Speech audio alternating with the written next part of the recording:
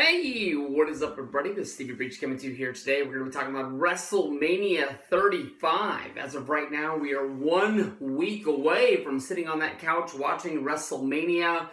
We have the go-home shows of Monday Night Raw as well as SmackDown. We already have 13 matches, I believe, named for the card. The talk is that the WrestleMania show itself is going to last 7 hours. Can you imagine, even if you were going to New York, you're probably going to want to get to the show a little bit early. You're probably going to be in MetLife Stadium for at least 10 hours that day. You're going to be there longer than I'm going to be working. Basically, this, to me, straight up feels like it's going to be a work day. Sitting on the couch, I'm probably going to need a nap, no joke, to get me through this show. It has some ups. It definitely has some downs. I can tell you off the top of my head, I'm really looking forward to the three-way between Ronda Rousey, Charlotte Flair, and Becky Lynch. I'm looking forward to Triple H versus Batista. I think that Seth Rollins versus Brock Lesnar has a chance to be a really fun match. And almost everything else that's on the show itself just seems like could go 50-50 all along the way. It really could go either way. As of right now, they haven't really planned out what's going to be on the actual WrestleMania show, what's going to be on the pre-show. When it all really comes down to it, the only thing that's really going to separate it is the fact that if the show is on the pre-show, it honestly might get a little bit more time. It might get left off of the WrestleMania DVD or the Blu-ray release. You can remember back, there was a lot of talk about the reason why Austin Aries asked to leave the company is he did not get the bonus that he was hoping to get by his WrestleMania match was cut off of the WrestleMania release that was up for sale. I don't really know many people that are actually buying WrestleMania Blu-rays or WrestleMania DVDs with everything up on the network. WWE isn't even really releasing that many DVDs anymore because I think the network basically killed it. If you go back to 2012, we were making videos like crazy, and I remember saying that like they'll always have room to release those documentary sets with the 2 discs of matches. They don't really even do that anymore. Almost everything that gets released these days are like those 3-disc sets of just randomness matches. Best of SmackDown, best of Raw, best of NXT, best of the pay-per-views. Other than that, and the actual pay-per-views that come out every month, I mean, when was the last time you got a really good, like, Andre the Giant set? Or, they keep on, putting out, like, the last one I can remember is the Macho Man 3-disc unreleased set of matches that you've never seen before, aka you've never seen them, honestly, more than likely for a reason. So, the DVD sets have just basically gone out the window and died. You look at this, you've got a lot of the stuff you basically see on a lot of the WrestleManias. You've got the Women's Battle Royal. Of course, last year that was going to be the Fabulous Moolah Rumble. And then, of course, everybody came out and, bitched and moaned about the things that Fabulous Moolah was sort of doing during her lifespan. And WWE chickened out and, pulled it because they didn't want to lose the Snickers money for having some sort of bad name linked along with the show. The Women's Battle Royal will probably be pre-show city. Of course, with the Women's Championship match, taking the main spot of the show, I don't think many people are going to complain that there's only one women's match that's going to be on the actual WrestleMania show. If you go back to last year, I believe the women had 4 matches. They had the Battle Royal. They had the Charlotte versus Asuka. They had Ronda Rousey and Stephanie involved in a mixed tag. And, of course, they had the SmackDown. Didn't they have, like, 6 girls in the match last year? Charlotte, I think Becky was involved in the pre-show match. But they had a match out there. I think even that was in Orlando. I'm not 100% sure, but I know that they had a lot of matches. So I don't think many people are going to complain about the Women's Battle Royal being on there. Alexa Bliss is going to be the host of the show. Hopefully this, turns into something. It's not just her adding herself to the Women's Battle Royal. I don't think that she's going to be able to add herself, even though she is a multi-time champion. to the championship match. I think most people are just going to want to see Charlotte, Becky Lynch, and Ronda Rousey bail it out. But, she's been doing a lot of stuff with the Andre the Giant Memorial Battle Royal, trying to get Braun Strowman and the two dudes from Saturday Night Live to get along. Maybe this could just be Alexa Bliss sort of turning into the manager of Braun Strowman. Maybe Braun actually has a full-on heel turn, and they can get some momentum behind this guy and actually carry it through all the way into next year's WrestleMania.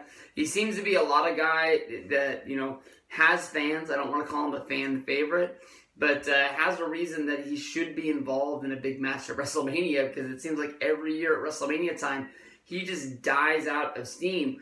The Andre the Giant Memorial Battle Royal, it seems that Braun Strowman has to be the full-on favorite to win this match, because other than him and the two dudes from Saturday Night Live, I don't think they really have a list of competitors other than like the guys you know that's going to be involved in it, like Kurt Hawkins and Zack Ryder, Apollo Crews, the guys that you can just sort of pick out of the thin air that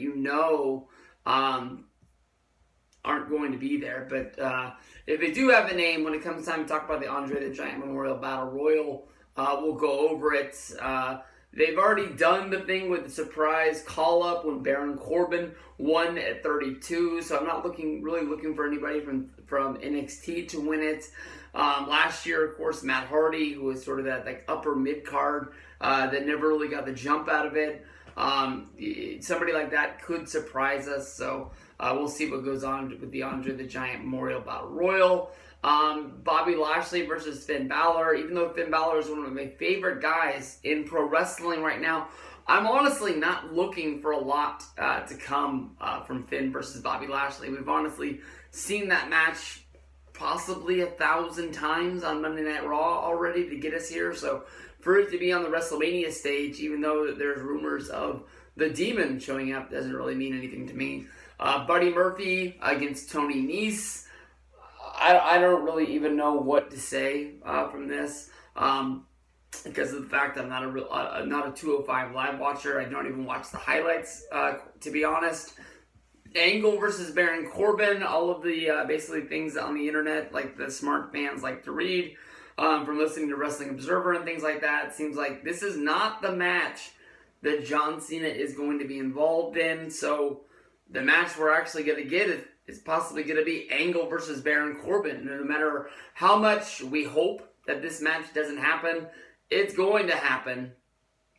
And we're actually going to see Kurt Angle versus Baron Corbin. So Angle possibly has to get the win here, unless, that sort of Monday Night Raw, I was going to make the joke and call them the, I forgot the name of that group from WCW around 95, 96. But it'll be like the group of like Baron Corbin. You've got, well, I guess Bobby Lashley already has a match, but that group of guys on Raw that just always seems to stick together and, be those bad heels. Maybe they all turn on Angle, but I hope that Angle, if he had a better competitor, like if it was Kurt Angle against Rey Mysterio, or Kurt Angle against John Cena, Kurt Angle against, basically almost anybody else, I think that Angle would go out on top by losing the match and looking better. But I don't think anybody is going to give Kurt Angle any sympathy if he goes out there and loses to Baron Corbin on the WrestleMania stage. Samoa Joe is going to be going up against Rey Mysterio for the United States Championship match. Because of the fact that this match basically was just pulled out of the middle of thin air, I'm not really excited for it, but it possibly could be a match that, could jump up and be like, hey, this is actually honestly pretty good. Same thing goes for AJ Styles against Randy Orton.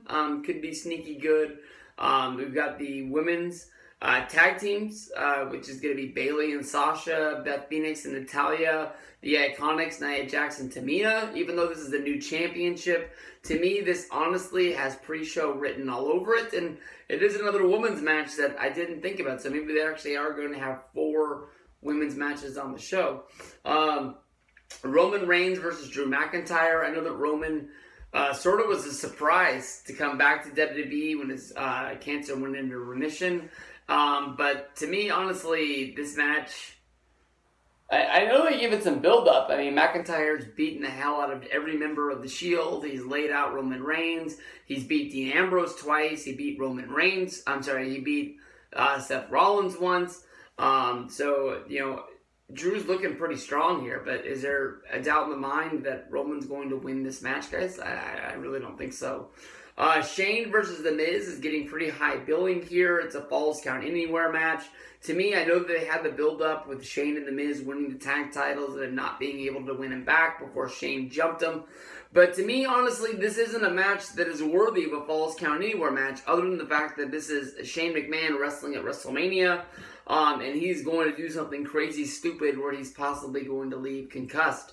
WrestleMania 32, he jumped off the top of the cell. WrestleMania 33, people actually were seeing the picture that they were putting an actual ring above the ring and thought Shane was going to jump from even higher, jumping from the actual, I guess you can say, like, shade cover for the ring that was supposed to block it in case it rained or anything like that. I don't know what Shane's going to do. I know that, you know, they have a huge playground to play with in that huge stadium. This could be something that leads backstage. It could actually lead them, you know, fighting outside of the actual arena itself if the match has some time. So I don't really know what to think of this. But I don't know. The McMahons, just like Triple H, they don't win these matches at WrestleMania or in the other pay-per-views that much. Shane possibly, I think, is going to be doing the job. The Miz is a new babyface. I don't know what The Miz really gets out of winning this match other than, you know, becoming that babyface that goes on and wins the Intercontinental Championship and the United States title. And then all of a sudden people are like, The Miz is going to be a great champion. He's going to bring some credibility to the mid-card. And then it never really happens because they don't put any steam behind those belts. But so we'll see what goes on with that one. Triple H versus Batista is kind of, in my mind, my main event, the match that I care the most about going into WrestleMania. I want to see these guys beat the hell out of each other. It's going to be really fun. I really think that Triple H is going to win that match. From there, we go to Brock versus Seth Rollins. Everything on the internet basically says that Rollins is going to win this match, but with WrestleMania 30, I guess that was last year, so that'd be WrestleMania 34. Never count Brock out. No matter what those rumors say about Brock is leaving to go fight for UFC, until the fact that, you know, he taps out or his shoulders are on the mat for 3 seconds, I will never believe that Brock doesn't have a chance to win at WrestleMania. So I think that Rollins is the favorite, but I wouldn't be surprised if Brock won that. You know, Kofi Kingston finally going to be getting his chance to go after the championship. They made this guy jump through 1,000 hoops. I got Kofi winning, but wouldn't really be surprised if he loses. So we'll have to see really what goes down with that one. And of course, the big main event, Rousey, Becky, Charlotte. They haven't really came out with a plan of what they're doing with those championships, but as of right now, I think that Becky's winning. Charlotte might walk away and she gets to keep her belt. Becky goes to Raw. Charlotte stays on SmackDown. Some people think that they're going to unify those belts. We'll see what happens. I think that's something that we're going to have to wait and see what happens on Monday or Tuesday. Maybe update the video and see where we go from there. So that's WrestleMania. There's possibly a John Cena match too, even though we don't really know. Maybe he just comes out and attacks Elias and they just call it a day. But this is it. What do you guys think? I think I'm taking a nap. Hopefully I don't miss a good match. Peace out, guys.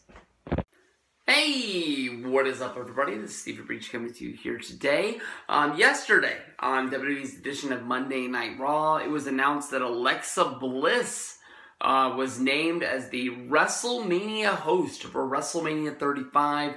It's going to be coming to you live from New York City, which makes everybody mad because it's actually coming to you from New Jersey. Honestly, what's it matter? I mean, it doesn't matter in the long run. Alexa Bliss is going to be, you know, the host of WrestleMania. I think that honestly, this is a gimmick they've been using for the past few years. Nobody did it better than The Rock at WrestleMania 27. Of course, he was able to, put himself into the ending of WrestleMania, coming out when The Miz and John Cena ended in a double countout, and it basically came out and restarted the match that fueled the fire for Rock versus Cena for WrestleMania 28, which was, I guess, one of the biggest WrestleManias of all time. I don't really know where it stands, but to me, honestly, it's probably one of the most I've ever got the most hyped for. Coming up with the whole Rock versus Cena, it might have been babyface versus babyface, but I think the wrestling world was torn for who they were going to cheer for at that year's WrestleMania. At WrestleMania 33 in Orlando, they had the New Day as the guest host. That was sort of like a cover for them bringing the Hardys in. Everybody thought that the New Day was adding themselves into that tag team ladder match, and when it all came down to it, it ended up being the Hardys who were there making their return to WWE. At the time, they were coming from Ring of Honor, but they had just ended up with TNA Impact about a month later, and everybody knew they were coming. It was just a matter of when they were coming. They cashed in basically at the right time. They came down, they won the titles, and it was, I think when they uploaded it to YouTube, it was one of WWE's most watched videos that they'd ever uploaded onto their YouTube channel. It was a pretty big deal for the Hardys to come back to WWE. Everybody loves Matt and Jeff. It's just a matter of why WWE wants Alexa Bliss to be in this role when it comes down to it. Bliss, she's doing something right now. A lot of people think that she's injured. She came off of that time where she suffered, a lot of concussions in a short period of time, and WWE sort of put her on the shelf. I think she came back at the Royal Rumble this year, and now here she is, just a month later, and she's posting, videos and pictures of her being at home and not being on the road with WWE superstars. She's hosting, her own little sort of talk show. There's a few different ways that this could go. We know that Alexa Bliss is not going to be a part of anything on the Monday Night Raw brand. Well, then again, Ronda Rousey, who's the Monday Night Raw Women's Champion, she's fighting against two members of the SmackDown brand. So I think we're getting to the place where the brands really aren't going to mean anything to WWE anymore. We had Shelton Benjamin just show up on Monday Night Raw to take on Seth Rollins on Monday. So we don't know what's going to be going on with SmackDown's championship. Lana put out a challenge to Asuka. Other than that, they're going to have to sort of figure something out on SmackDown sooner than later. But maybe, Alexa Bliss, they wanted her to be a part of something at WrestleMania. She could be hosting some sort of a talk show where she brings out a guest that might mean something to WrestleMania. Or maybe it's just a guest that ends up just being a celebrity that think that, somebody's going to get some buzz and then just order the network to rewatch WrestleMania once the word gets out that they were there.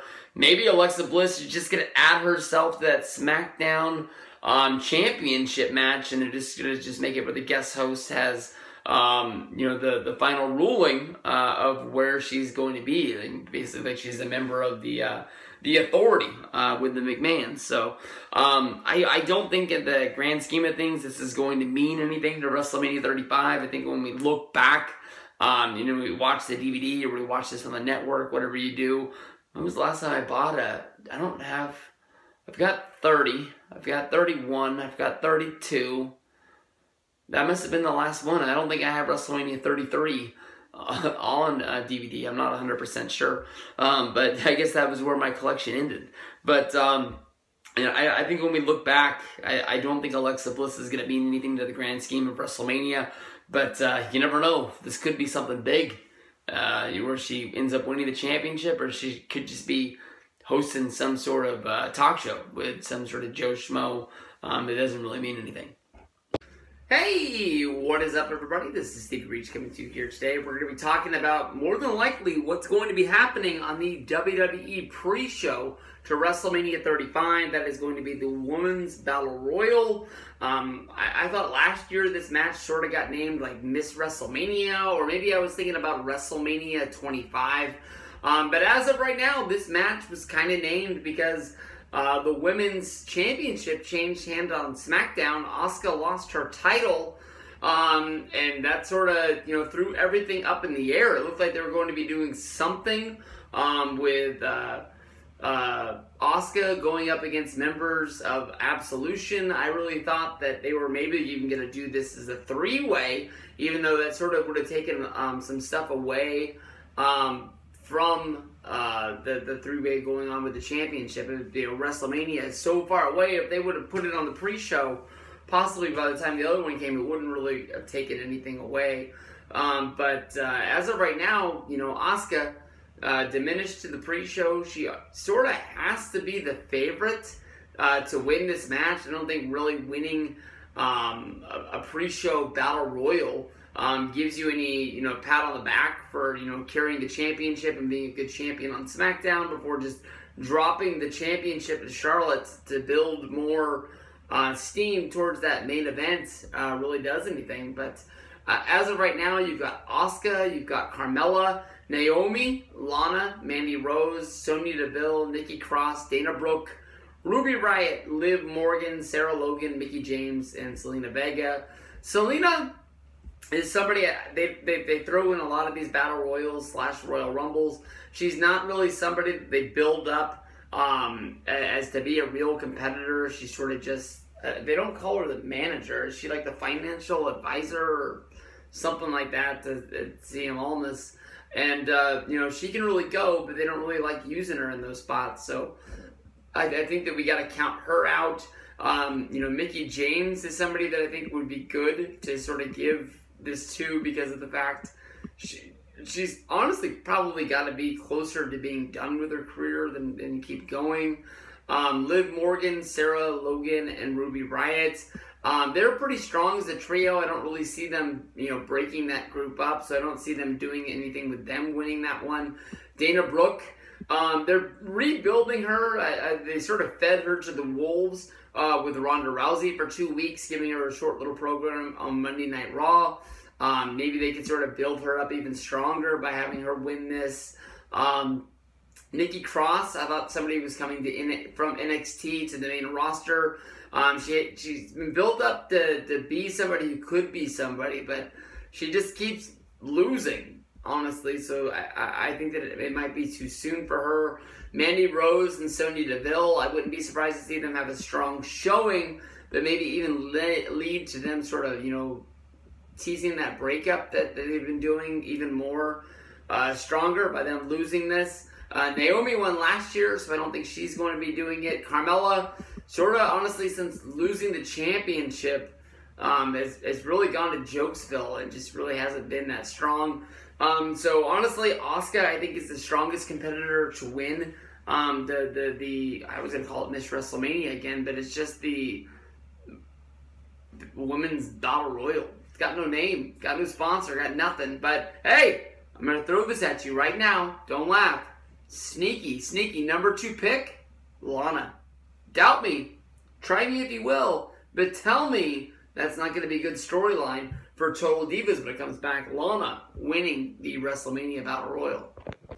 Hey, what is up, everybody? This is Stevie Breach coming to you here. I found a list of the Andre the Giant Memorial Battle Royal competitors for WrestleMania 35. When it comes to making the WrestleMania videos, the Andre the Giant Memorial Battle Royal is honestly one of my favorite videos to make, because of the fact that you just get to sort of go through the list of competitors and every once in a while pull up a name like No Way Jose and just say hey, I really like No Way Jose. I kind of don't like his new look, but he is one of those guys that when he comes out on Monday Night Raw, that entrance, makes me smile and sort of gets me into a groove.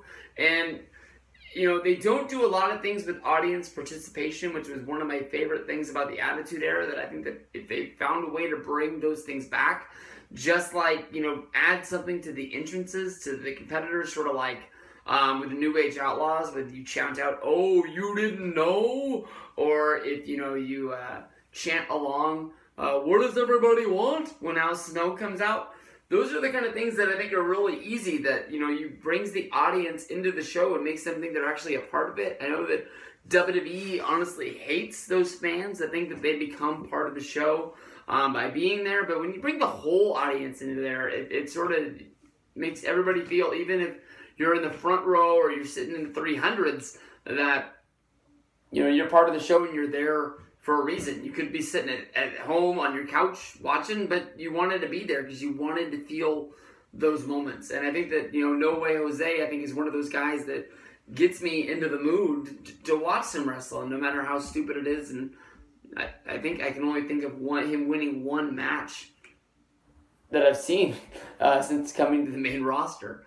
But, we're going to look at this. I think that honestly, coming in, Braun Strowman has to be the huge odds-on favorite to win this match. You've got Colin Yost and you've got Michael Che from Saturday Night Live, who host the Weekend Updates. I don't think that they're going to be using Saturday Night Live other than possibly the night before the event to really publicize WrestleMania. So I don't think them showing up on the Weekend Update set the next week, hyping up what WrestleMania 35 was. I bet they don't even talk about it yet once again. So I don't see them as the guys that's going to win it. When it comes to Braun Strowman, I think they might be doing something with the WrestleMania host. I think that Alexa Bliss, they sort of tried to use her as a negotiator to try and calm down the tensions, because she wanted her celebrities from WrestleMania to sort of slide in together and act as one, and they didn't want them in a bad place where they felt scared to be there. So they tried to have some sort of a reconciliation, which did not work. Alexa Bliss has been getting her talk show on Monday Night Raw. She has been wrestling on house shows, but they haven't been having her actually wrestle on television for some reason. And some people think that they're actually just trying to build her up as a character. A lot like, she wrestled in NXT, and then when she became a manager to Blake and Murphy is when she really got on the rise. She started to wrestle again. She didn't really get that big of a build, but then once she hit the main roster, she took off like crazy. So I think that they're just trying to sort of develop that character a little bit more, maybe add a little bit to it, because it seems like she's done everything there is to do as a heel, by winning the SmackDown Championship countless times, winning the Raw Championship countless times, that they can really go up from there. So that is one direction they could be going. We look at this list. Andre Cien Almas, I don't see him as the guy who's going to win the Andre the Giant Memorial Battle Royal, but I would put money on him as to be a guy that is not going to be in this match come next year. I really thought that, after the Superstar call-ups, when they did the Superstar shakeup, I thought that he was going to be in the main event by SummerSlam. And, he did have some good matches against guys like AJ Styles and Daniel Bryan, Rey Mysterio. He hasn't really caught fire yet, but it's got to be coming sooner than later. Apollo Crews is somebody I always root for, but, he did have a really good match against Kurt Angle, as well as he was one of the guys that came out and helped Braun Strowman at TLC. Doesn't look like right now is going to be his time, though. Titus O'Neil, Tyler Breeze, Jinder Mahal, No Way Jose are all jokes. Bobby Roode and Chad Gable coming off of the tag titles that they've held, I believe, twice. I don't see them as guys that are actually going to win this match as well. Gable, the sooner they figure out that they could use this guy as a single, the more stock he's going to have in WWE. Kalisto, Gran Malik, Lynn Storado, Bo Dallas, I didn't even know the B team was still around. I can't even remember. I thought maybe Bo Dallas or Kurt Axel coming down with an injury.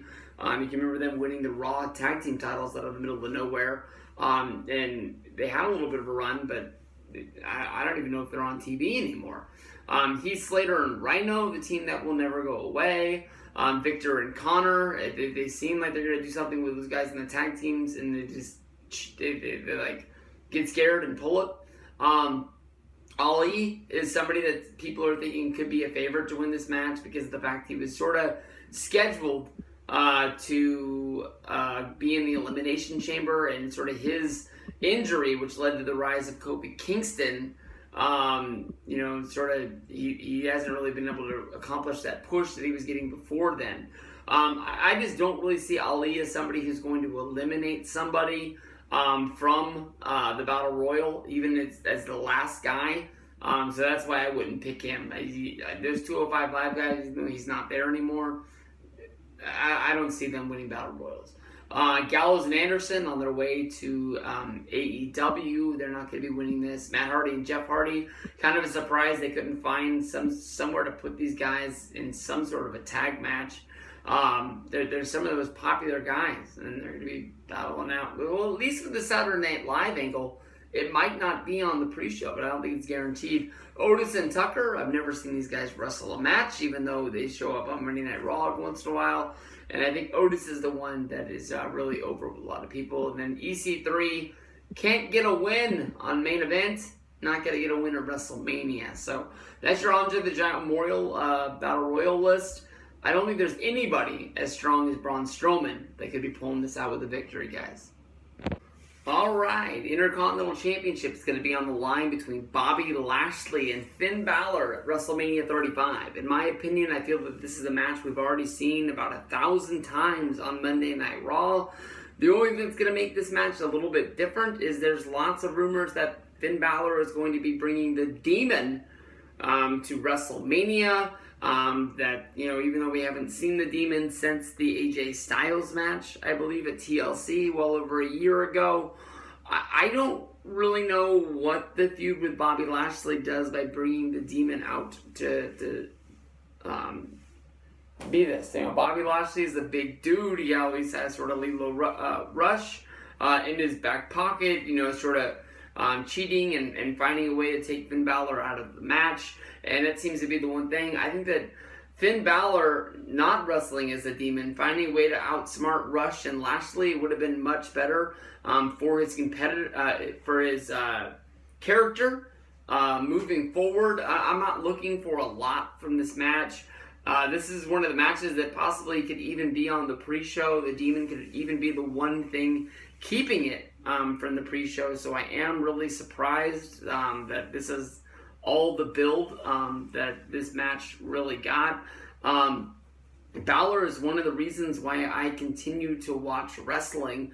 I wouldn't be surprised. I don't think the Demon's ever lost a match in NXT or in WWE. You know, because when he lost the NXT Championship, he wasn't the Demon. It was just a regular house show against Samoa Joe. And I don't think he dressed up as the Demon in that cage match that he had in Australia against Joe before he left. I think he was just Finn Balor. So as far as I can think, the Demon's never lost a match in WWE, so I wouldn't be surprised. You know, the Demon's not showing up at WrestleMania and losing to freaking Bobby Lashley. In my opinion, one of the most boringest guys on the entire roster. So I don't really got a lot to say about this match, so I'm just picking Finn Balor to get the win, and we'll see what we go from there. Kurt Angle versus Baron Corbin in Kurt Angle's WWE retirement match. I know last week in the video I made about this, I pretty much bashed it, basically saying that Baron Corbin was almost, you know, the worst name that WWE could have came with. But you know, Angle wrestled a lot of matches on his way out. He wrestled on Raw and on SmackDown. He's wrestled matches against Rey Mysterio, AJ Styles, Apollo Crews. We've got just about every, I guess you can say, Kurt Angle dream match. Even though the Styles versus Angle match was busted up by Randy Orton, I think that's almost what everybody was expecting, especially with the fact that Kurt Angle is going to be wrestling twice a week on his way to his last match. I know that, you know, the last match is the last match, but he's got to leave something in the tank for him to get there. But you know, the dream matches that I was sort of pulling out of my hat for Angle to have at WrestleMania with him, Samoa Joe, Sting, AJ Styles, you know, sort of pulling off of those TNA rivalries that he had, maybe even John Cena one of the last rivalries that he had in WWE before leaving. You know, I guess you can say Kurt Angle's run in the company since coming back, Baron Corbin really is his biggest rival, since, you know, Corbin is the guy who took his Monday Night Raw GM spot away before, you know, the Authority came in to fix wrestling back in December, took it away from Baron Corbin, and, you know, Kurt Angle just sort of became an active wrestler on the roster, which was honestly kind of weird. You know, Angle's run with him wrestling, I think every match that he's had, I don't know how to say this, like, I'll just come out and say it, and if it's not the way it was, I apologize, but, you know, every match Angle's had in WWE, the bar honestly has been lowered. I think we're at the perfect time for Kurt Angle to be calling it a career. I think that he would be a great character in WWE if they really do need sort of a GM or somebody to pop up here and there along the way and do something. But if this is a real retirement and he is leaving WWE to go home, I wouldn't be surprised to see, you know, big money sort of thrown at him to wrestle independents. And I'm not going to be a guy to sort of hate on him for going out there and doing it. So lots of talk surrounding this match was that, you know, John Cena would show up and sort of beat up Baron Corbin. Cena and Corbin have been going back and forth on Twitter, which does not, you know, put out the flames on that fire. But, you know, the big names that follow wrestling and are our words of what's going on behind the scenes swear to us that there is no ties between Kurt Angle and John Cena at WrestleMania. I think that just Cena is jealous that he didn't get this spot, and whatever Cena's going to be doing, that's going to be one of the biggest mysteries in this next week leading into WrestleMania 35. I'm just hoping it's not going to be something involving that concert with Elias. You know, Elias called out The Rock for a long damn time, and nobody showed. So I'm hoping that's not the direction they're going. But Kurt Angle, if he would have wrestled any other guy, if he would have wrestled, you know, the list of guys, Sting, AJ Styles, Samoa Joe, John Cena, I thought that it would be better for him to actually lose his retirement match, and I thought that would be a way for the fans to really get that one last sort of applause in for him, as, you know, the winner got their exit, and, you know, they gave Angle the full-on walkout to end his career as he waved everybody, and he didn't get the "you suck" sort of chant. He just, you know, had people cheering along with him. But I don't know. Wrestling against Baron Corbin, Kurt Angle better freaking win. That's all I gotta say, guys. So WrestleMania 35, we got Angle, tip of the hat of the great career, and you better win this one. Hey, what is up, everybody? This is Stevie Breach coming to you here today. We're going to pick up where we left off yesterday with the WrestleMania 35 coverage. This video is going to be covering the Shane McMahon versus The Miz in the Falls Count Anywhere match. This, of course, is coming off of the breakup of, I'm not sure if they were called like the world's greatest tag team or the best in the world or what it was. But then, of course, this angle started months ago. When Shane McMahon stepped in for The Miz, winning the best in the world at the Saudi Arabia show, that I can honestly admit that I just didn't watch because I had really no thought of care about it. The Australia show I watched wasn't that great. The world's greatest Royal Rumble, didn't really feel like I really missed anything other than that cage match between Brock and Roman. And just came home from work, saw the spoilers that were up. Well, I guess they weren't really spoilers. The event already happened. But didn't really feel like there was anything that was out there. And, of course, that's when the world was going crazy, that Shane was going to be turning heel, started becoming the main authority figure of SmackDown, and he was going to be basically just waving that trophy around in everybody's face. And none of that really happened. It even really took months for the Shane and Miz tag team to come together, for them to win the tag titles. I think they won the title, and in their first defense on a pay-per-view, they lost it. Then trying to go back and win it from the Usos, basically Shane turned on The Miz. I never really understood the storyline that was going along with that. The Miz was making it seem like winning that WWE Tag Team title was going to make his dad proud of him, and he needed that tag title to be able to define himself as a wrestler. Honestly, The Miz is the guy who won Money in the Bank, cashed in Money in the Bank, and won the WWE Championship. From there, he kept that title all the way until WrestleMania 27, where he main evented WrestleMania against John Cena. Even though, everybody really knows that WrestleMania 27 was all a big build-up to The Rock versus John Cena at WrestleMania 28. The Miz won that match. The Miz beat John Cena in the main event of WrestleMania 27, keeping the WWE Championship. And for some reason, The Miz teaming with Shane McMahon on a borderline who cares pay-per-view is the match that's going to make The Miz's dad proud of him. It really made no sense to me. So Shane finally turns on The Miz, basically, throws everything on the plate of The Miz. That's the reason why they lost the titles. They weren't able to reunite them. Shoved the dad in the face, jumped The Miz from behind. And then all of a sudden, this just boils down to a Falls Count Anywhere match. For a Falls Count Anywhere match, even to happen on Monday Night Raw, let alone WrestleMania, I really believe that it deserves more of a build-up. This is almost like when, they're counting down the months, and then all of a sudden they have a fresh feud, and they go right to throwing the first matchup of two guys into the Hell in a Cell. And then basically, because everything that happens in WWE happens in the portions of 3 pay-per-views, you go from having a Hell in a Cell match to having just a normal match to having just a normal match. And when I was a kid, it was months of build-up of matches that finally led to the cage match, which that was it. It's over. It's done with. To me, honestly, having a stipulation on this pay-per-view, I think really the only other stipulation I can think of is the Triple H versus the Batista No Holds Barred match. A stipulation really builds something to the match that makes you really care about it. And this match, even on WWE.com, on the WrestleMania site, is the 5th most important match on the show. And to me, I don't really see how just the breakup of a tag team. The only thing I can think of is this is the Shane McMahon match. Since Shane came back, Shane wrestled against Undertaker. That was some people's main event of WrestleMania 32. He had the opening match against AJ at WrestleMania 33.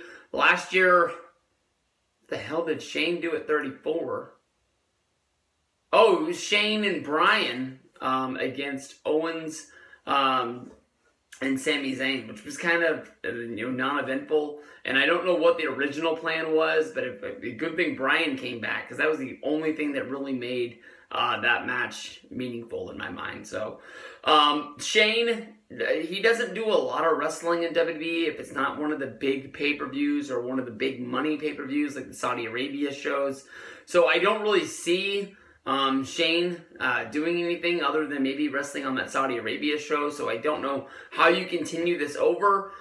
And plus, on top of that, Shane doesn't really win a lot of his matches.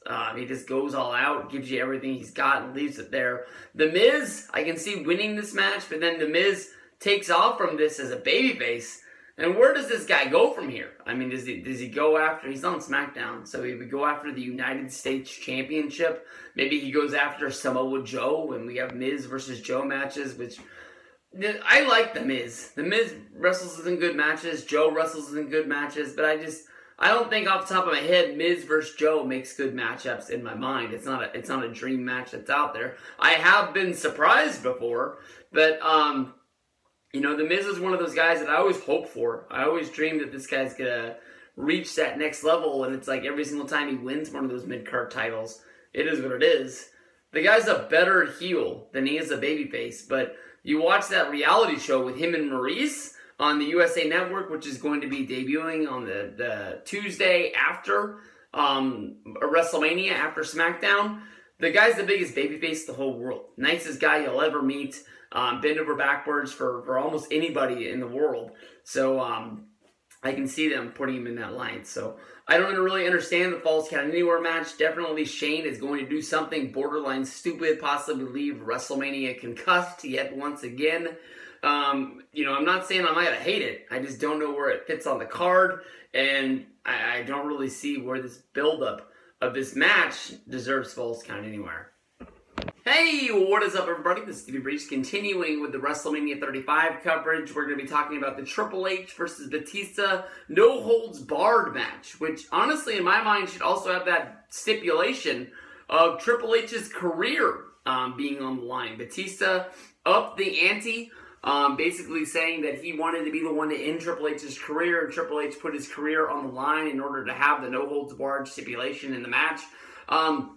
Triple H versus Batista is a match that we thought we would get for years for WrestleMania, almost since WrestleMania 31. We have thought Batista would return to WWE to really give us that one more match. And for people that follow Batista on Instagram and Twitter, we've always sort of seen Batista really feeling like he was put on the back burner by WWE, which does build in to the storyline which WWE is using as of right now, of Batista having to attack Ric Flair to get Triple H's attention, because Batista, I guess, has been calling and asking to come back, but Triple H keeps on just blowing him off. Batista's using that Triple H didn't think that Batista was going to make any success in Hollywood as an actor, and, you know, here he is coming back. He's a big-time star in the Marvel world. Other than that, I saw Batista make a movie about, like a heist movie about robbing a casino. I think it was even a riverboat casino, if I remember right. Somebody else was in it, and I didn't even know Batista was in it until the movie started. I just normally like heist movies, so I flip it on. I'm not going to say that it was the best movie of all time. It was pretty good. I don't really think that Batista put it over the top, although the wrestling mark in me really did pop, seeing that he was in there and he was playing a big role. I have never seen a James Bond movie in my life, but I believe the last movie that came out, Batista played a henchman heel. I don't think he had any lines in the movie, and I think people even said that his part was honestly pretty small. So I don't really know where Batista ranks in movies. It's not like he really has blockbuster summer movies popping out like The Rock, which it seems like, you know, he has a movie come out every winter. He has 2 movies come out every summer. He knows when the movies are going to release to make money, and he doesn't really make that many movies that you sort of grumble about, even though The Rock made Skyscraper, which was honestly the first movie that he ever made that I saw that I kind of just shrugged my shoulders at and said, I guess I'm glad I saw it, but I don't think it ever really held my attention to go along to it. You know, Batista is probably coming back for just this one big match at WrestleMania. More than likely, we'll see him at WrestleMania 36 in Tampa going into the WWE Hall of Fame, and we'll sort of glorify his career then. Triple H, you know, if the career wasn't on the line, I honestly think I would have picked Batista. But Batista really is like that real, like old school heel. He loves old school wrestling. He loves being that heel that basically jumps and beats up somebody from behind, and then once the babyface gets that advantage, he, you know, begs him off like, "Oh no, I didn't mean it. Please don't do it." You know, he loves the blood, and he loves the you know, the way wrestling used to be before that sort of PG era. They came in like sort of like, I don't know if you blame Linda McMahon or Mattel. Everybody's got the different people that they sort of point at. That's the reason why WWE went PG. But, you know, I could really honestly pick Batista to lose this match just because he wants to go out that way. And that'll be like that storybook ending to his career. Just like I talked about with Shane in the last video, you don't really see those guys in power. You don't really see Triple H. You don't really see Shane. You don't really see Vince when they have to get in there and wrestle. They're normally putting somebody over. They're not, you know, going out there and winning it. So Triple H getting a win at WrestleMania. I know that people love to bag on him. People are going to say that, you know, he only brought Batista back to beat him because of the fact that Triple H never beat him in his career. I really think that honestly, when it comes down to it, Batista is the one saying, I want to take the loss and end my career this way, and Triple H will get the win. Hey, maybe they can come up with some weird way where they both lose. And that, honestly, is going to be badass. It's going to be hard with that no-holds-barred stipulation. But if anybody can come up with something, I'm sure it's going to be WWE. This is my main event, guys. This is the match, honestly, that I feel that I care the most about. I can tell you that I don't really care about the grind to get there. I love the Batista sit-down interview. I know that he's going to be on Monday Night Raw again tonight. But that sit-down interview from home, when he really was all decked out and dressed to the nines, and basically, saying what was going to happen at WrestleMania and not really giving you an option to think anything else was going to happen, I thought was probably the best work of his career. Which is funny, if you go back to the go-home promo before WrestleMania 26, that promo is the promo that Vince McMahon says is the worst promo that he's ever heard in his career. And Batista is honestly kind of proud of that. So, we'll see what goes down with this one, guys. I'm picking Triple H to get the win here. I'm thinking a lot of you guys are going to be doing the same. But like I said, this is my main event. This is the match that I care the most about, and I hope you guys do too.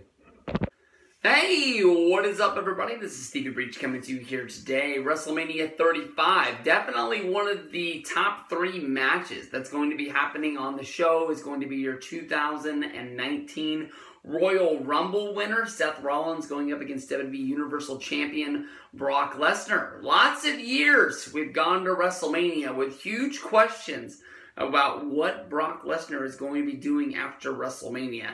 And as of right now, I've heard that Brock Lesnar is scheduled to make an appearance, I believe, in October, when WWE flips the television contract and they're going to be appearing on Fox.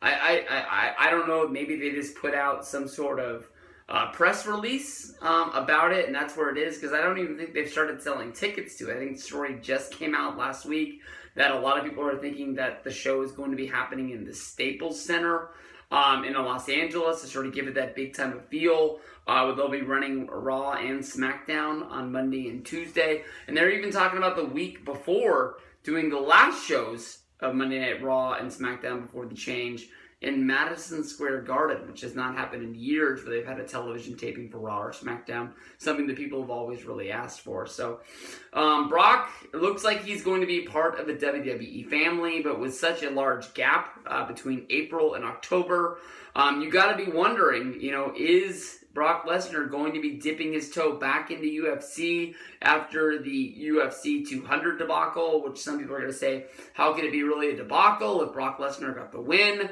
But Brock Lesnar was suspended for failing his pre- and post-fight drug test, which led to a lawsuit from Mark Hunt against UFC, which I think was unsuccessful in the long run. Brock ended up having to pay a fine, having to get suspended, but I think he got to keep almost all of his winnings from the show, which is, I think, was Mark Hunt was throwing a fit about, was Mark Hunt had to take the L, and that goes on his win-loss record, as well as not getting the money for going into a fight with somebody that UFC knew failed his drug test. Doesn't really make a lot of sense to it, but of course everybody can remember Brock Lesnar climbing into the octagon, challenging Daniel Cormier. If the UFC 200 debacle wouldn't have happened, I really think that fight already would have happened. Cormier fought just within the last 2 months, so I'm not sure if they're prepping this to go down right away. I know that Brock is off of his UFC USADA suspension as of, I believe, January. So that fight could be good to go as soon as they want to. Some people, every time that Brock Lesnar is on Monday Night Raw, mentions the fact that it looks like Brock is actually getting smaller. Maybe he is actually going into the UFC testing clean. And maybe this really is going to be his last one. But I think every time we've thought that it was a guarantee that Brock was going to be losing at WrestleMania because his contract is over, we've been wrong. WrestleMania 31, of course, he re-signed, but everybody thought that was going to be Roman walking out with the championship. Instead, Rollins cashed in, he became the champion, and he walked out. WrestleMania 32, there wasn't really talk because I think everybody knew the length of the deal. But of course, everybody can remember Brock was supposed to lose against Roman, and he won. So, I mean, even though it looks like Seth Rollins is going to be taking that championship and becoming the Universal Champion yet once again, I really don't think it's a guarantee. Rollins really is probably one of the hottest wrestlers in WWE, even though he's not really the main face of the company, and that would be Roman Reigns, who is wrestling against, I almost called him Drew Galloway, but against Drew McIntyre. That to me, honestly, is sort of a throwaway match, and as of about a month ago, the one way that a lot of people thought this was going to end was with a Shield reunion. But since then, at the last pay-per-view, we had a Shield match.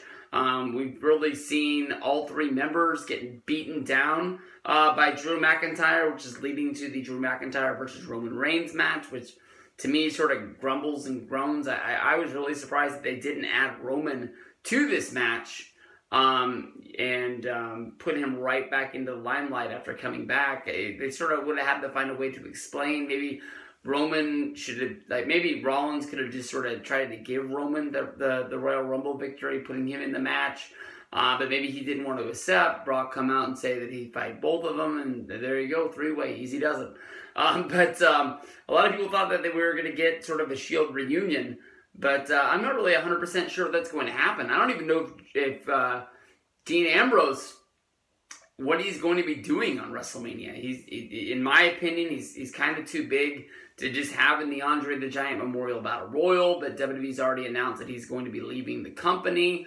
I don't know if he's just sort of, I was going to say taking a Jeff Hardy or Kurt Angle like leave, but they both left for different reasons. And it's almost like Ambrose is leaving because he doesn't like the spot that he's in. Maybe he doesn't like the money that they're offering, but they really haven't re-upped their offer to make it any better. So maybe Rollins just, maybe Ambrose just really wants to walk away for a little bit, and they're just going to let him have his space as long as he needs it, hoping that he doesn't just pop up wrestling for AEW or TNA or something like that. So he is a big piece of the Shield, which is a big piece of WWE. As long as Rollins and Reigns is in the company, it's something that the fans are always going to be asking for and always wanting to see. I mean, the Shield was probably one of the most over acts in the company between, let's say, WrestleMania 29 all the way until the breakup. And then people were still wondering when they were going to be returning, even though they just broke up. And we're hoping that after a year, Rollins would turn babyface again and the team would come together, or they would all just sort of turn heel and be a heel group in the company again. So I know we're not covering Rollins a lot, and we've talked a lot about Brock going to UFC. I think that Rollins is going to get the win here. I'm hoping that they're not going to shotgun right into Rollins versus Reigns. Hopefully Reigns can sort of be that, Hulk Hogan to the Ultimate Warrior after WrestleMania 6, where Warrior was the champion and Rollins could be wrestling for the Universal Championship. But as long as Roman's on the card, he's always going to be considered sort of the main event. And they can sort of plug him in to building him up to a championship run. But then again, Roman, multiple-time champion, definitely the main event guy of WWE. If he wanted to be in that main event tomorrow, they can make it make sense on Monday Night Raw. So we'll see what happens. Dean Ambrose is definitely the ultimate question mark of this, and I think that honestly, if Ambrose is able to be there, Rollins would love to have him have his back or be in that corner because he's going to need help to take down the big man, Brock Lesnar.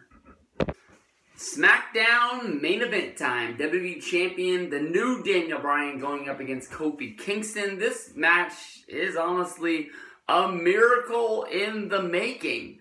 Kofi Kingston, of course, filled in for Mustafa Ali at the Elimination Chamber. From there, they built up Kofi as the ultimate underdog for him to take Daniel Bryan to the finish. A lot of people thought that Kofi really had a chance, and I can honestly tell you that I was watching that Elimination Chamber match, and I thought there was no way in the world Kofi was going to win. And that slowly, with every move, sort of was like, are they really going to do this? they're doing this, this is going to happen. They're going to make Kofi Kingston win the Elimination Chamber, winning the WWE Championship. He was not able to do it. A lot of people thought that they were going to jump right in to Kofi versus Bryan.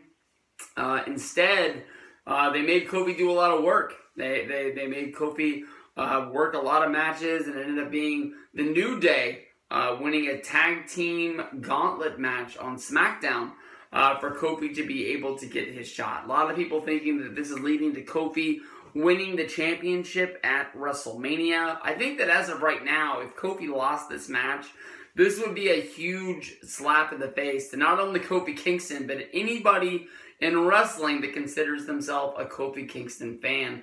Kofi Kingston never really been that main event guy, thanks to Randy Orton.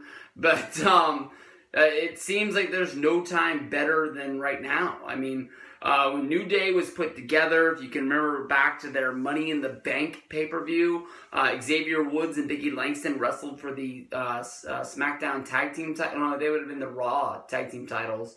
And Kofi Kingston was involved in the Money in the Bank ladder match.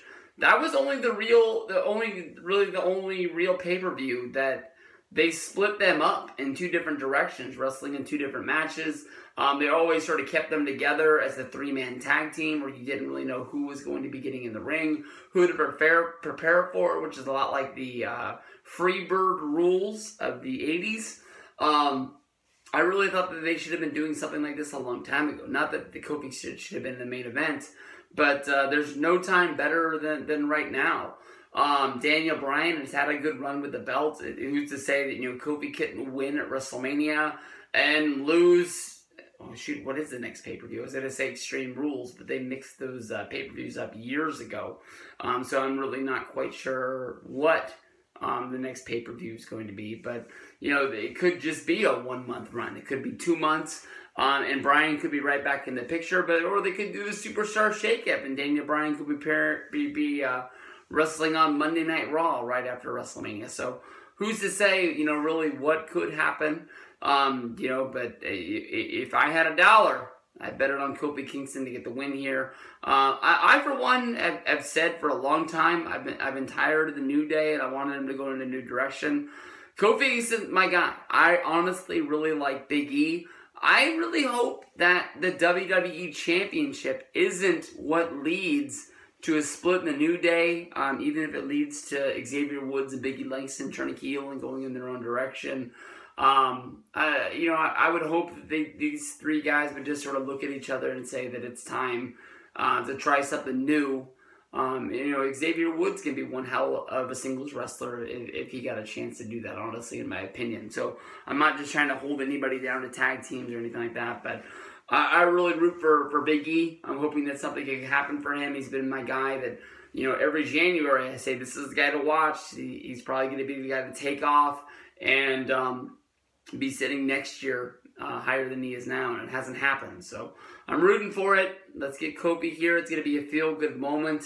I don't see this happening anywhere near the end of the show, and I honestly kind of wouldn't be surprised if this is the actual, not pre-show, but WrestleMania opener after the start of the pay-per-view. So we'll see what goes down with this one. It'll definitely get everybody moving in the right direction, get everybody swaying and partying. Kofi Mania, baby. Let's get this done. Hey, what is up, everybody? This is Stevie Breach coming to you here today. We're talking about WWE's WrestleMania 35. This will be the third day of videos to talk about all of the matches at WrestleMania 35, unless they are just past the point of useless. This is the last video, which is going to be about the main event. Of course, this is going to be Charlotte Flair and Ronda Rousey putting their championships on the line against Becky Lynch in the winner-take-all first ever women's main event of WrestleMania that's going to be taking place at MetLife Stadium in New Jersey at WrestleMania 35. This is going to be one that honestly is going to be remembered for a long time, and not just because of the fact that it is a women's match headlining WrestleMania. I think this really does have sort of instant classic written all over it. Last year, of course, when Charlotte upset Asuka, the direct rumors went right to Ronda Rousey main eventing WrestleMania 35. one of the reasons why Asuka would lose that winning streak at WrestleMania 34 was so Charlotte could stay hot. I'm not sure if Charlotte is undefeated at WrestleMania or not. I think that she was in like a SmackDown women's match the year before, and I don't think she won. But then again, they might just bring up the fact that she didn't lose, because I think it was like a six-pack challenge or something like that. But a lot of people drew the lines of Charlotte versus Ronda Rousey. That's exactly the match that I thought that we were going to get. But instead, Becky Lynch, who was involved in the pre-show, I believed I picked her to win the Fabulous Moolah Battle Royal, but she ended up not winning it, and instead it went to Naomi. But Becky Lynch, in all sense of the words, clawed her way to becoming one of the most over superstars, men or women, in the entire company.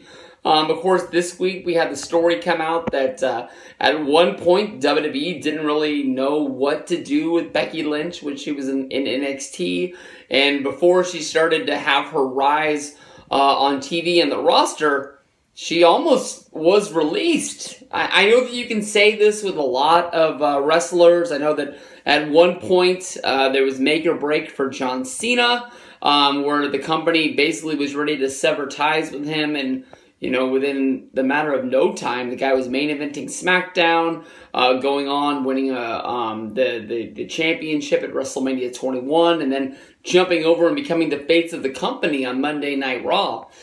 So, you know, who's to say what a couple of months would have been?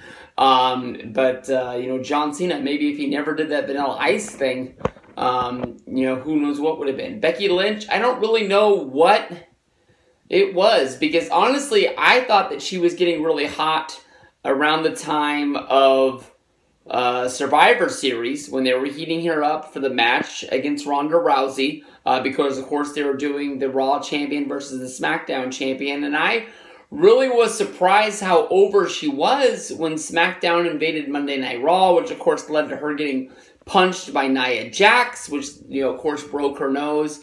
And I thought right there, when her face exploded, that it was done for her, because the rumors was that Becky would get her shot against Ronda Rousey at the Royal Rumble in Phoenix, and I was like, that's 2 months from now, and there's no way in the world that she's still going to be that hot that people are going to care to see Ronda Rousey against Becky Lynch then, especially after getting punched in the nose by Nia Jax. People are going to want to see Nia versus Becky first. So we'll have to see, you know, what, you know, they're able to do to get her there. But, you know, she ended up having a match at the Rumble, not against Ronda, but against Asuka. She lost that match. Well, before that, she even had a chance to win the SmackDown Championship in a TLC match, and she lost that match too. So to get her to that point of being, you know, so over, she was losing matches, which was really surprising. But then she snuck out Lana's injury. She snuck into the Royal Rumble and was able to actually be the one who win it. So as far as I can think, she's the first winner of the Royal Rumble that wasn't even announced to be a part of it. And you know, that's really, really surprising. Last night's edition of WWE's Monday Night Raw, to me, was way over the top. It was a really, really fun time to see them take on the Riot Squad, and then basically everything just break apart and fall into pieces as they're getting arrested and as they're brought backstage, where normally the confrontation ends. You know, even with everybody in handcuffs, everything just went into, you know, the Schitt's Creek, with Becky and Ronda fighting in the back of a cop car to the point where they broke out a window, which led to them taking Becky Lynch out of the car, which led to Charlotte and Becky fighting, with Ronda trying to get out of the cop car through the window so she can get involved in the fight. Charlotte, you know, leapt on over and kneed her in the head. I'll be thinking about Ronda Rousey's head bouncing off the side of that car. And I can tell you honestly, I haven't sat down at my computer and looked at any, you know, wrestling sheets today, but I have my fingers crossed. hoping that Ronda Rousey didn't come down with some sort of concussion, which is going to keep her. That was the first thought I had, was just seeing her head bump off of the side of that car. Was, that had to hurt. And, with her hands handcuffed behind her back, that she wasn't really able to, guide her head anyway to sort of support it, to take that hit any better than it did. So, when you think about everything that's being said about, what's going to happen after WrestleMania, a lot of people think that Rousey's going to be taking a break. She's been hitting it pretty hard in the last year with the WWE roster. I honestly don't know if she does house shows or doesn't do house shows, but she's been pretty active on Monday Night Raw.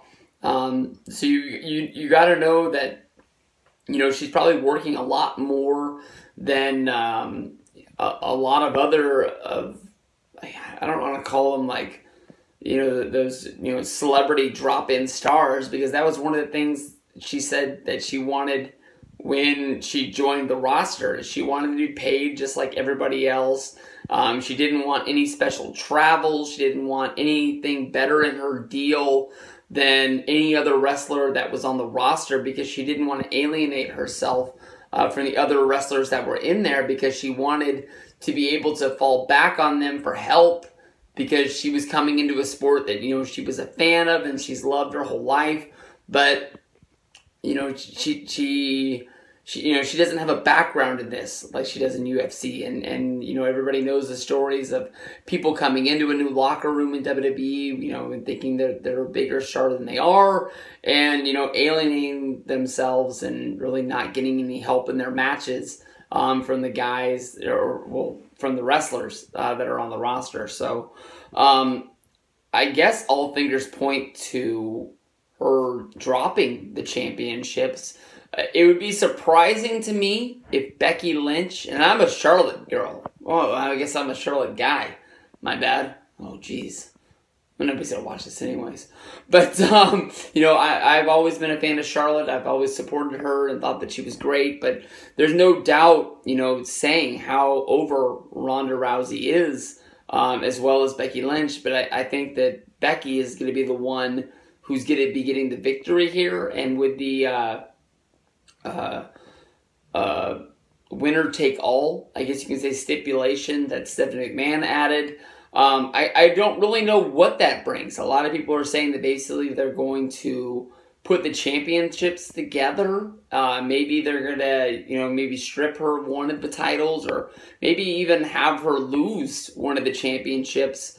But a lot of this draws to what they're going to be doing as they come up close on the TV deal, which of course I think is in October when SmackDown goes to Fox.